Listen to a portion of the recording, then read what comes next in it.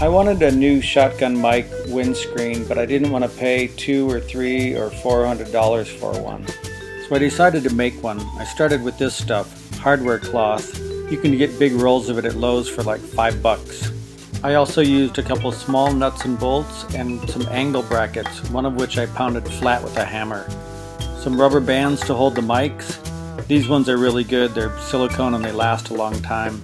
A few tools I already had, a Phillips screwdriver, a wrench, needle nose pliers, and some tin snips. Professional windscreens are sometimes called dead cats or dead kittens because they're covered with fur. But I didn't want to have to pay money for it, so I went to a thrift shop and I bought a dead teddy bear. More about him in a minute. I started by laying out the mic next to the hardware cloth so I knew how long to make it.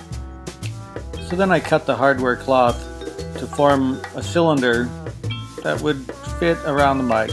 I left these long ends on the wire because I thought I could use them to help close the thing together, which was a good idea. Then I cut a zigzag pattern in the end so that it would fold up and close. Then I rolled up the hardware cloth and bent the wire ends over to hold it together. Then I bent the pieces on the end over to help kind of close the ends up. Next, I made a few cuts in the wire so I could get the rubber band through and secure it. And then I strung it through using a paper clip to help pull it. Then I bent the wires back to hold the rubber bands in place. Then I put the mic through the rubber bands so it would float and not touch the sides, so it would be nice and quiet.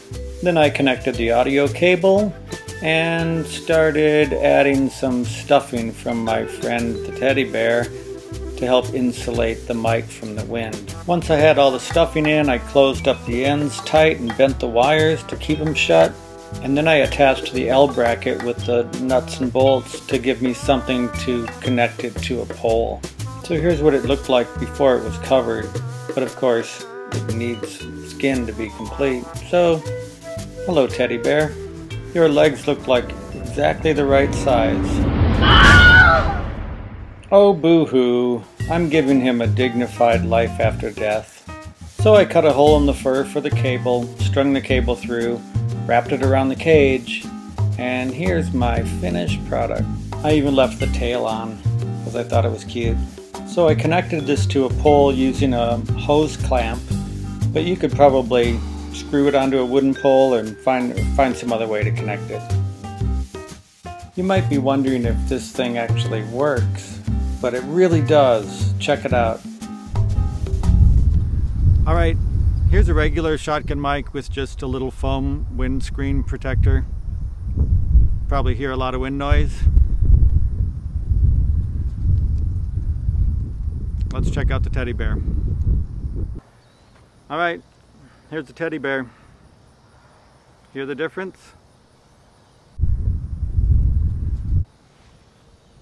Fairly windy day. Does a killer job.